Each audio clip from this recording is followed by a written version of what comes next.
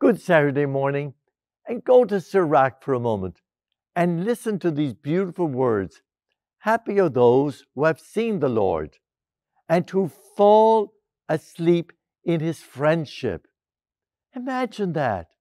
You and I should be able to fall asleep at the end of each day in God's friendship.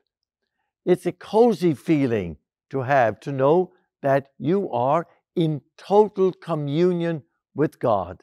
And so check out today to see if you're building a good pillow for tonight. And the pillow is friendship. How do you live that friendship?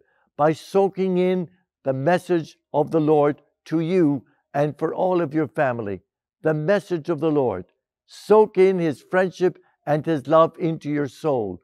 And then you will sleep in God's peace and joy.